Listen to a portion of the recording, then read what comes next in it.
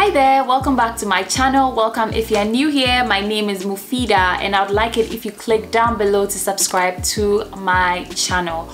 Also, don't forget to hit the bell notification button so you get notified each time I upload a video.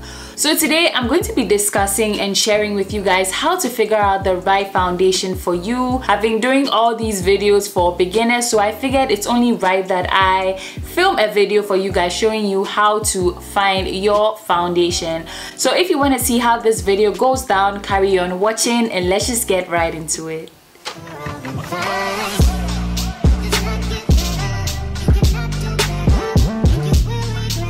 Before filming this video, I had to do a whole lot of research for you guys to be able to break down how to find your foundation very easily in these times where we can't just walk into a shop and do foundation matches. Especially here in Africa, in Ghana, a lot of makeup vendors do not have testers around for you because they say that it's expensive, and these days you have to buy online most of the time because of the pandemic going on. Unfortunately, it's not the easiest to figure out your foundation shade online by just looking at a foundation. You know, just looking at a foundation through the bottle as well is not going to show you how to find the right foundation for your skin. So first of all, I made a whole bunch of notes. I know it's not going to be like a really long video. I'm going to make this as short as possible. First of all, you need to know your skin type. There's normal skin, there's dry skin, there's oily skin, oily combination, sensitive skin. As you guys know, I have oily combination skin, which means that my skin, especially my T-zone, gets very oily as the day goes by. Usually the people with normal skin have like a normal oil production all over their face. It's not too oily, it's not too dry. People who have dry skin, they hardly do get oily, so when they're trying to get their makeup, they have to figure out the foundation that's going to work for them. So fortunately for us, brands these days come out with different types of foundations on the market, and then they are targeted for people with different skin types. For example, the Fenty Beauty foundation has two types. There's a hydrating foundation and there's a soft matte foundation. I will insert them in the screen. So if you are normal in between, it means you can use either of these two. You just have to manipulate your base a bit. So if you figure out your skin type, you know that, oh, I'm oily, you should go towards something that is matte or soft matte depending on the kind of finish that you want. Me, I always go towards foundations that are soft matte or matte because I want my makeup to last longer. If your face starts to produce oil too much, your makeup can break apart and look disgusting and melt off your face, which is not the goal. At least that's not my goal. I want to end up looking flawless for as long as I can, so I have to go for a foundation that is soft matte to be able to work with my skin type. I hope that makes sense. So once you figure out your skin type, you know what to start looking for. You're going to look for a soft matte foundation, a matte foundation, a hydrating foundation, or a foundation for your normal skin. If you have sensitive skin, you need to go for foundations that are fragrance free. Fragrance usually has an effect on your skin. So for example, if you have oily combination sensitive skin, you need to find a foundation that is matte, soft matte and fragrance free so that it's not going to harm your skin, and then you can end up wearing the foundation for as long as you like. I hope this makes sense to you guys. So let's move on to the next point. You need to find foundations that are non-comedogenic.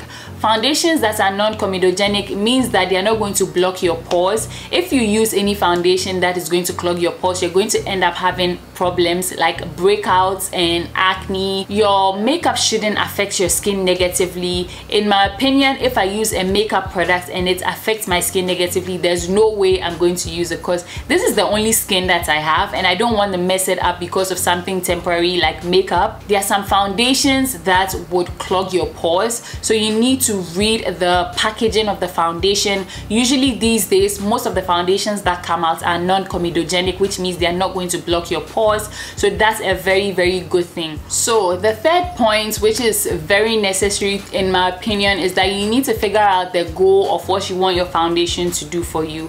Why I'm saying this is that there are different types of foundation. Again, there are full coverage foundations, medium coverage foundations, and light coverage foundations. When I say light, I don't mean fair, I'm just saying light as in how much the foundation covers up your skin. So if you have hyperpigmentation on your skin and you want to cover it up, I would definitely advise you to go for a full coverage foundation. If you just want to end up, you know, covering your face minimally, you can go for a medium coverage foundation. If you just want something really light and you just want to balance out the skin tone of your face, you can go for a light coverage foundation. If you are in the middle and sometimes you want to do full coverage, sometimes you want to do light coverage, you can go for a medium to buildable coverage foundation, which means that on some days you can use just a little foundation to cover up just a little bit of your skin, and some days you can go on with a little more foundation to cover up your entire skin. The next point is figuring out the right shade of foundation for you. When you are trying to find out the right match for you, you would have to match it onto your chest, your neck, or the outer portions of your face. It's really not advisable to match foundations into the inner portions of your face because those places are usually light, like lighter than your entire face. So, you know, as women of color, we don't have one whole color on our face. Our faces are different colors. So that's why I'm saying that the inner part of your face is usually the lightest. So if you're trying to find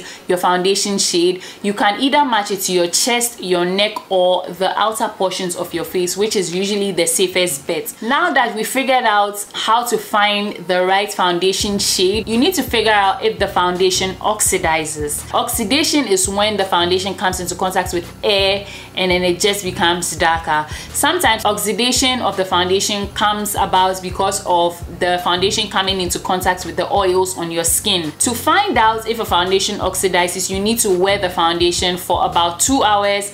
You need to put on your face, walk around a bit, do your rounds, and when you come back, you check in the mirror. If it has become darker, it means the foundation has oxidized. Also, I went online and I checked on tips on how to prevent foundations from oxidizing. Is to blot your face as and when it gets oily. Also, some people suggested that you set your face or your foundation with a translucent powder to prevent it from oxidizing. Personally, I've not tried these tips that were suggested online, but you can go ahead and try it if you have a foundation that oxidizes on you. So the next most important part is figuring out your undertone. An undertone is basically the color from the surface of your skin which affects the overall hue of your skin. According to the research that I did, there are basically 3 undertones, which is the cool, warm, and neutral undertones. So you can't just look at someone and figure out if their undertones are cool, warm, or neutral. Sometimes you can, especially experienced makeup artists.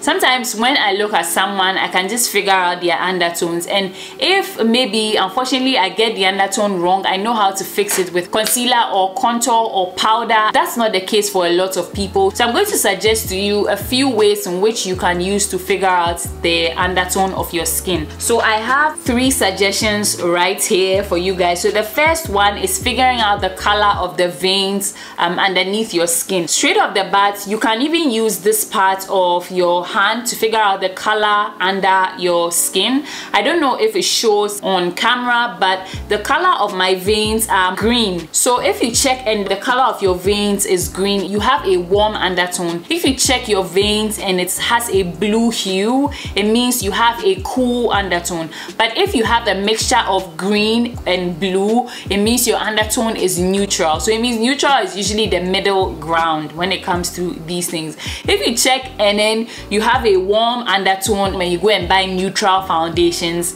usually the foundation will look a little ashy on you. Usually people have this issue a lot. So when you go online and you're buying a foundation online, it's always better to read the information under the specific foundation shade that you have found.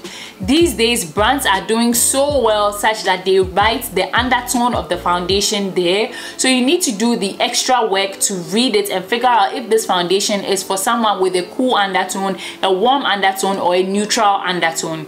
Luckily for us, some foundations, their names come with a W or a C or an N. For example, the Estee Lauder Double Wear Foundation, when I went to find my foundation shade, there was a W by the name of my foundation shade, which means warm, which means I have a warm undertone. So another way in which you can find your undertone is jewelry. I know, if you look good in gold jewelry, it means your undertone is most likely to be warm. If you look good in silver jewelry, it means your undertone is most likely to be cool. But if you look good in both, your undertone is usually neutral. Now let me suggest a third one to you. If you go out into the sun and your skin gets tan easily, it means that you have a warm undertone. But if you go into the sun and you get burnt, it means that your skin is of a cool undertone. But if you are likely to get tan and burn at the same time, it means your skin is a neutral undertone. These are some of the suggestions that were given online. It's not easy to get your foundation shade virtually,